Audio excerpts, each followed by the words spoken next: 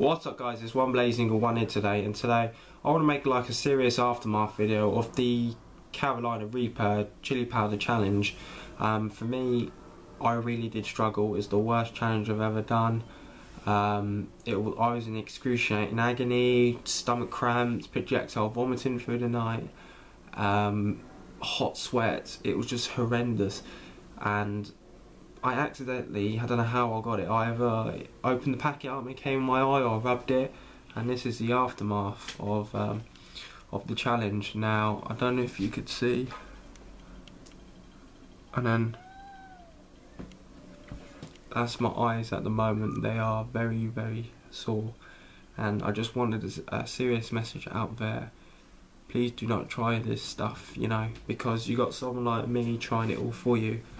And things do go wrong time to time, and it really does upset me out there that people will comment saying he's faked that, he's done this, he's done that. But you put your body on the line and sacrifice a lot for these challenges, and it does take a lot out of you, you know.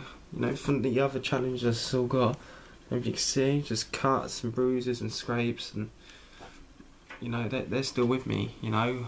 A good, I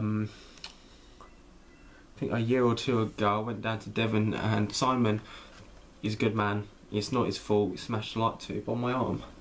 Now, I don't know if you could see, you can't really get a good glimpse. Let me just take the camera for a second, but you see that? That is a scar from, hello again, from about 2 years ago. And you know, it does take your toll, and I get this is the most common question: why do you hurt yourself for a couple of hundred views? Well, I thought I'd just address this question quite urgently and personal. I've been doing stunts since 2006, but I only started doing them properly, stunts and challenges, since 2010 when I did this channel. And that's all I've been doing, to be honest. I mean, yeah, I've been doing some dance videos on the side and comedy, but it's primarily what my channel is. There is going to be a time where I can't physically do some of the things I can't do anymore, and I embrace that, and I'm just going to make the most of the time I've got now.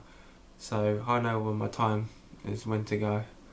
So anyways, that's quite a serious video, but I thought I'd just address the challenge community out there and other people who think about doing challenges as a channel out there.